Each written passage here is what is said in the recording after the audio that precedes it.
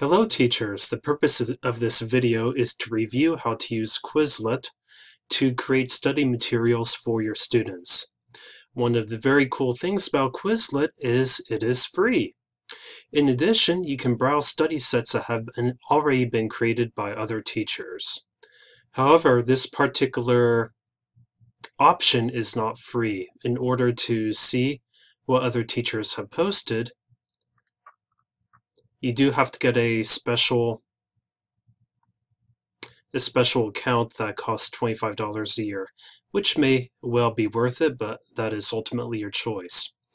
Today, though, the focus is going to be on what you can do on Quizlet without having to pay for an account. And it's very, very easy to use. Simply create a study set by clicking on here. And next thing you want to do is create a title for your study set.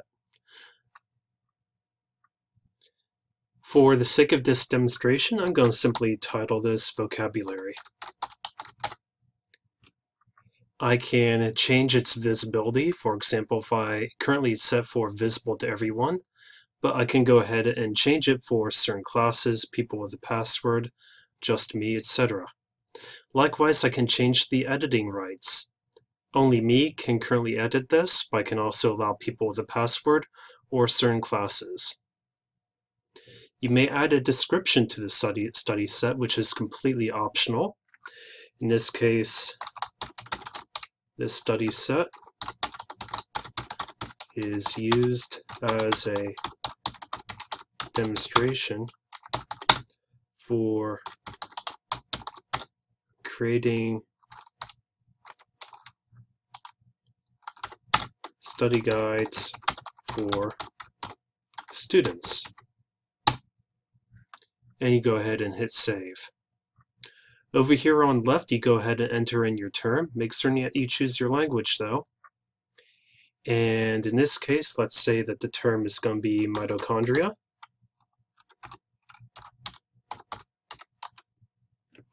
And so the terms go into this column, definitions go into this column. Again, choose the language. Over here, you can choose to auto-define. You can add a voice recording, or you can add an image. Let's see what happens when we ask it to auto-define. It gives us a wide variety of definitions that we can choose from, or we may go ahead and type in our own. So for this one, an organelle found in large numbers in most cells in which biochemical processes of respiration energy production occur. That seems sufficient, so I'm going to go ahead and click on that one. So right away I have a ready-made definition. For images, go and click here, and you can go through the images and see which one you like the most. And this one looks pretty good, so I will select this one. This can be very useful for students who are visual learners to have that picture in there. And you keep going with your various terms. Here, Beethoven, and German composer of instrumental music. That's good. And let's get a picture of Beethoven. That's good right there. And you just keep going, and if you start running out of words, you can click plus. If you start running out of space, you can hit plus to add additional words to your study set.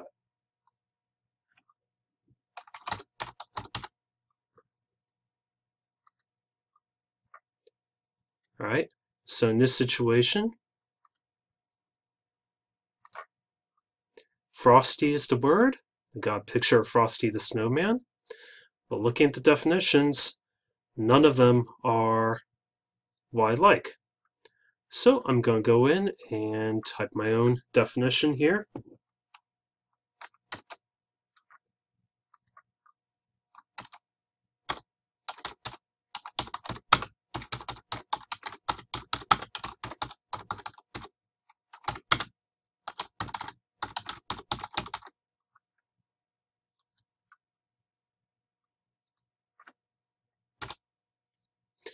And that's sufficient for this example. So we now have 3 words with 3 definitions and 3 images.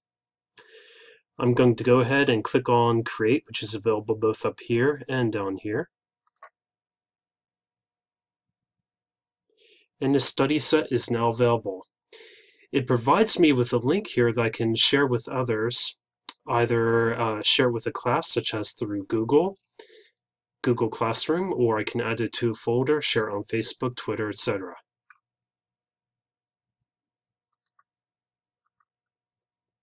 There are a number of ways in which students can use this. For example, you can go ahead and click on flashcards, and students can use this to go ahead and prepare for an exam. And all they have to do is click to flip it over and it reveals the word.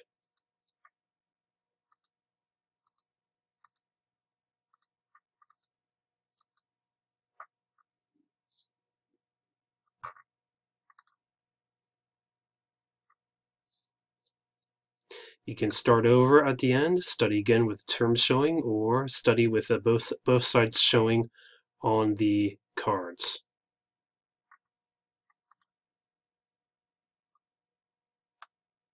Clicking on Learn here, this is a more complicated way of students studying, in which they have to be able to type in what the answers are. And therefore, it's probably much more engaging, much more demanding of their cognitive processes. But of course, they might get the answer correct but misspell, in which case it would be recorded as incorrect. But that can be helpful too, in that it can help teach them the correct way of spelling items. There is a speller version which students type what they hear, which could be good for your auditory learners. Frosty.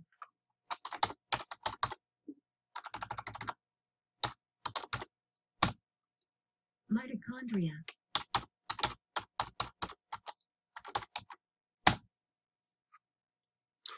So again, another way in which students can learn. There's also a test.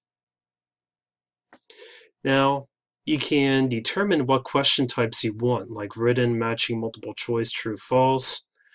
You can determine how it starts, like with a term, definition, or both. And every time you hit Create New Test, it randomly changes things. And you can go ahead and print it. Generally speaking, I would not use this for grading because students can easily look up the answers online while they're working on this.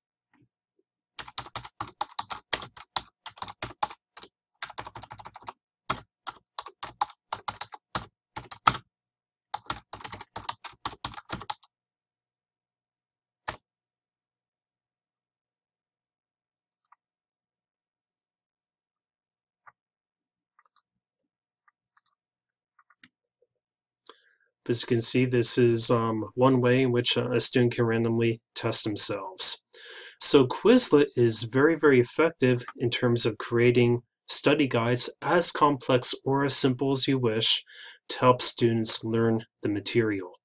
And you're provided a link that you can share with students. That way they can access the study set and practice either in the classroom or at home. There are also some games here, such as Scatter, in which they have to drag the corresponding items onto each other to make them disappear. So you're basically matching the definition or characteristic with a term. And my students used to have a great deal of fun with this, trying to beat each other's times, so they would get competitive with it. There is also another game on here called Gravity. This I'm less of a fan of.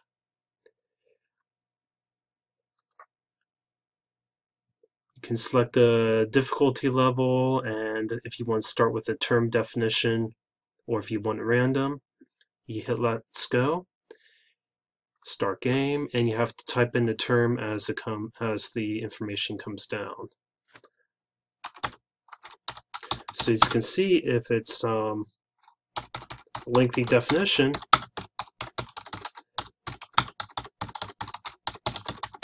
can be difficult to win. So generally speaking, I much prefer to... Gravity isn't my favorite part of this, but go with what your personal preference is. So Quizlet, to round things up here, to summarize things, is a very powerful tool that can be used to create study guides that are engaging, interactive, and powerful with your students. The complexity is ultimately up to you, but many students can greatly benefit from this because you can set things that way it's never presented in the exact same way twice. If you have any questions regarding using Quizlet, please see me. Thank you and have a great day.